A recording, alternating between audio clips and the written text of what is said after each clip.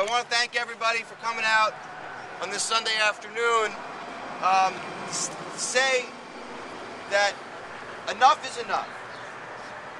We have, as a community, been inundated with services that we provide to the rest of the city that are on a level that no other neighborhood has to do. We have the largest wastewater treatment facility in the city of New York, just a few blocks away. We have more waste transfer stations than any other community in the city of New York. Just a block away, we have the notorious Greenpoint Hotel, which right now is a three-quarters house, where an organization brings people in, gives them housing for a couple of weeks, or a couple of months, and then kicks them out. We do not need another transitional housing shelter in our neighborhood. And I think that at this point, we as a community have said no repeatedly for months now. For months. When the Department of Homeless Services came with their first group, which was Help USA, who never even bothered to come out to the community and talk to us, we said absolutely not. We said absolutely not. Yes, absolutely not.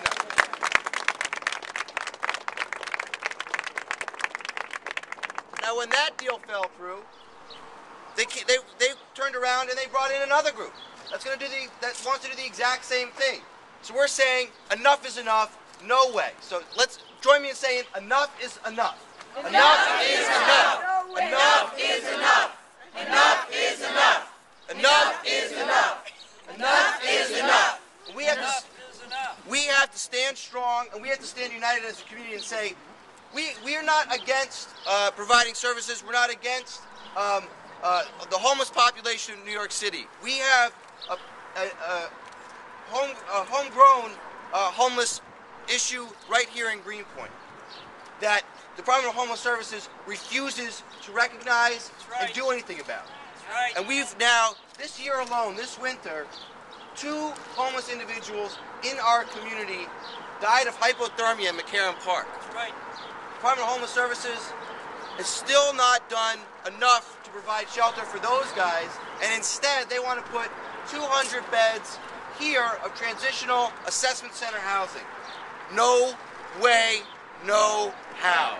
So I want to introduce my good friend and a representative of this community that has done so much in his career, and in Greenpoint, there's no one else like Joe Lenthal. So Assemblyman Joe Lenthal.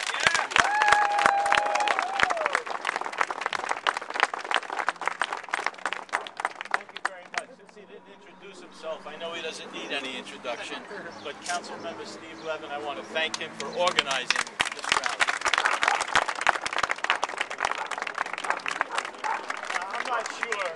I'm not sure if there are any members of the press here, even though Heather is here.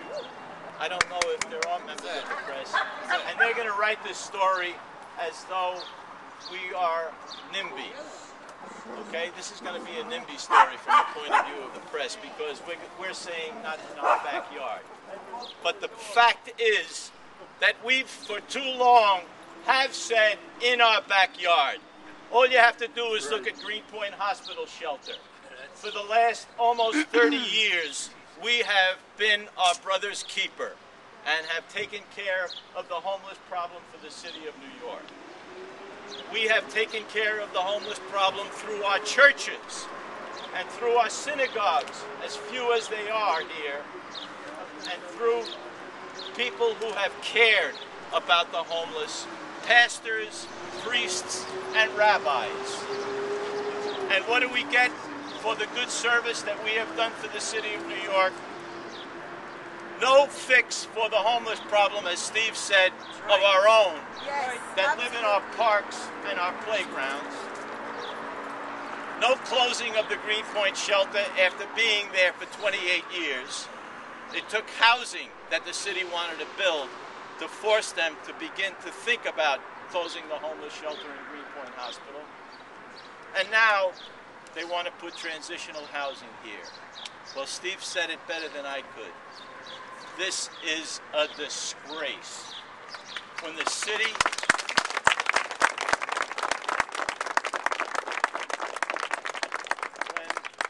when the city of New York is contemplating closing firehouses in Williamsburg on South 2nd Street, just across the way, over the Greenpoint Avenue Bridge in Long Island City, because they say we don't need it.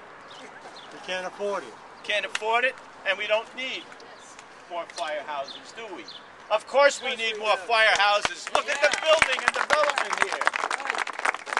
Bravo! They've already closed firehouses. So what do they want to do? They don't want to reopen a firehouse. They want to open a shelter. There is enough hope. They're not going to do it because we're not going to let them. Absolutely. That's all I have to say.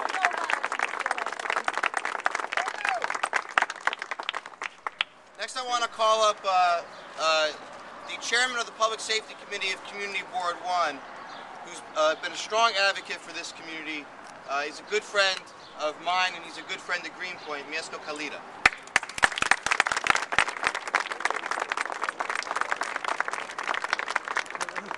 Ladies and gentlemen, my name is Mieszko Kalita. I'm a chair of a public safety committee. Please. I'm a chair of a public safety committee, community board number 1. Community board is fighting the homeless shelter and assessment center since day 1. With help of Joe and Steve, we do anything in our power to be against it. This homeless shelter, if it will be created, will define this community for the future, foreseeable future. We do not want it. Community board took a stand. We said no. We informed. Thank you. We sent our decision to Department of Homeless Services. We asked for a meeting. Most of you attend the meeting in a Polish National Home. And then we have to keep fighting to make sure this thing will not happen. And thank you all for coming.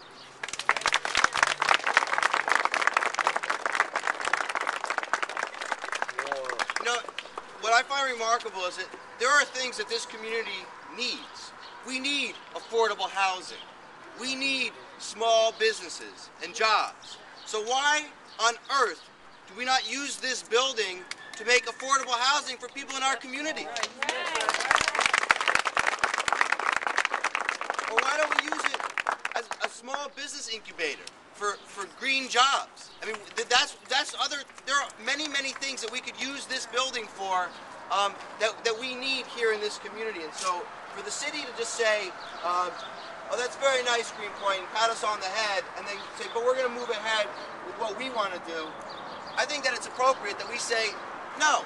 We say, this is our community, and we're going to stand up for it. We're not just going to let the city roll over us because they're rich or they got a lot of power or they get to call the shots. At a certain point, we got to stand up and say, not going to happen. This is our community, and we're going to stand up for it. I want to call up a young woman who lives on the block next to this block, because one thing that I think is really important when we're looking at this is that for an assessment center, people are going to be coming in, individuals from all over the city, and they're going to be told, they're going to go to an intake center, they're going to be told, here's a train fare, go to Greenpoint. They're going to get off at Greenpoint Avenue and Manhattan Avenue. And everyone's going to walk right up these blocks and through the neighborhood. So I think that the neighbors have to have a say in this. And so I want to call up Jean. And we're paying for that train fare. Exactly. Well, Remember that. I've lived here all my life. I mean, it's got to be some of you out here too. We have to stand up like they all say. We have to say no. We don't want this. I live right there. You're talking 50 feet. This is all commercial. All you got to do is just go underneath the bridge. You'll see all residential. That's right. Okay? Whether you own, whether you rent, whatever it is, we have to stand up for our neighborhood. We cannot let this happening. We can't. We have enough, okay? So we have to say no. No. We're not going to stand for this. Thank you. This is just the beginning, okay? This is the first salvo in the fight against the city of New York, because they're not going to lay down. We're going to have to stand up in order to fight this. We need more people, but it's a Sunday afternoon, and it's a pretty good crowd, especially when you got a Subway Series going on. But we also collected 2,000 petitions for that. We have 2,000 petitions. So we have to even continue. if somebody was able to We have to make it. continue this. This can't be the only. President, what's his? I called his office and they didn't respond at all.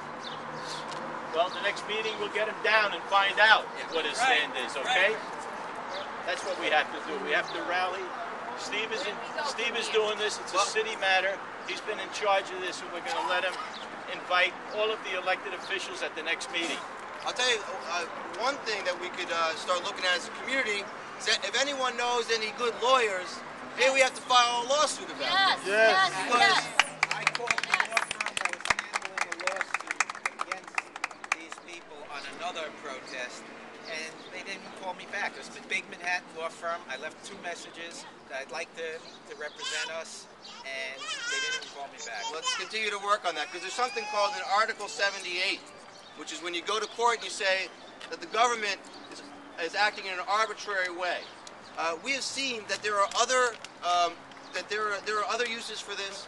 That in terms of fair share practices, this, if anything, violates fair share. What goes on in this community is violating fair share in the sense that we are taking on so much more than any other neighborhood in the city. Exactly. We are so far beyond our fair share of city services. So that's one next step. The other thing is we got to continue to put pressure on the owner of this building. He has the ability to say that he doesn't want to rent it out for that purpose. The new owner. The new owner. Yeah, the new owners, one lives in Teaneck and one lives in Borough Park.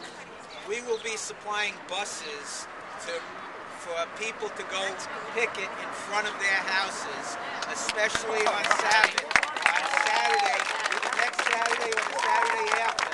And we need some organization where people can contact so they know about these things. Well, you can contact me. I mean, I'm right there, 1R, 122 Clay Street.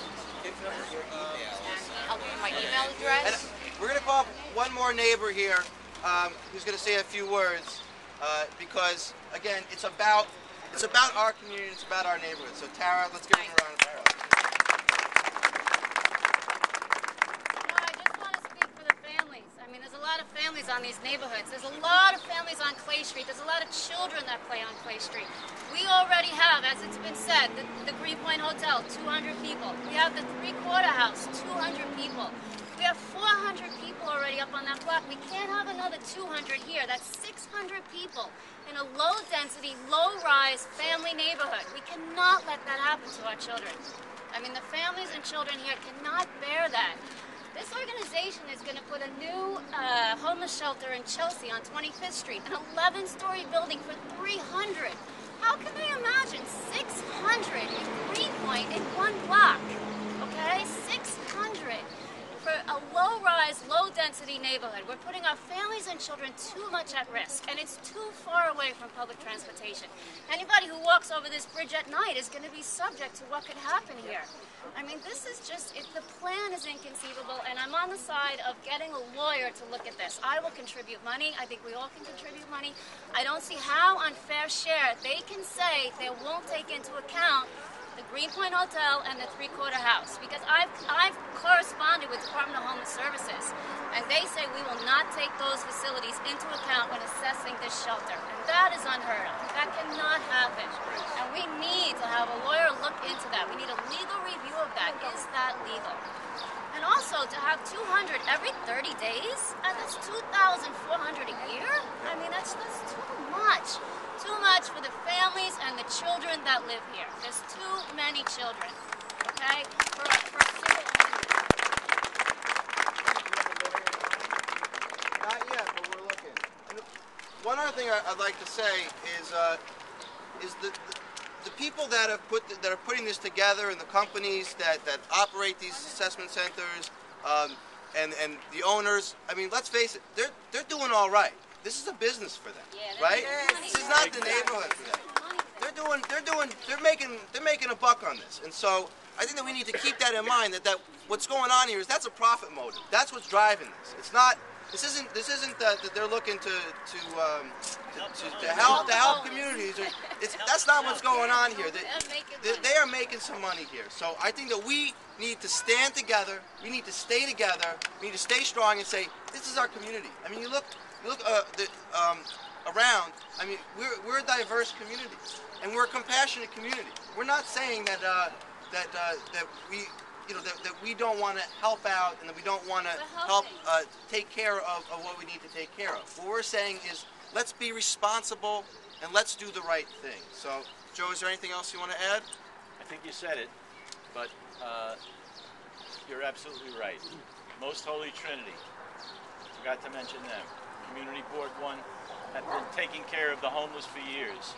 Greenpoint Hospital Shelter. Pastor Ann over on Milton Street. I can't even think right now, but I'm sure I'm missing somebody. In Fort Greene, we have the homeless being taken care of at Cumberland Diagnostic Treatment Center. Next door to them, they have homeless population right near us. We've been our brother's keeper. We've done it for years. Now it's somebody else's turn. The city can't look only to us to take care of the homeless problem in New York City. We'll take care of our own if we have to. We'd like them to take care of our own because we know we have a big problem. All you got to do is go to McGoldrick Park, where I live, right across the street, and know that we have a homeless problem. All you got to do is walk through McCarran Park. We'll take care of that problem because the city won't do it. But don't dump it on us to have all the homeless population of the city of New York taken care of here. Is there an email address where people can contact so they can find out information about? Absolutely. I think the best person to contact is Rami Metal. Rami's by Greenpoint guy. He's the guy that put this all together today. It's rmetal@council.nyc.gov. So give him the phone number. it's like metal, like heavy metal, but our metal. He's Rami Metal. How are you taking care of your homeless population? You guys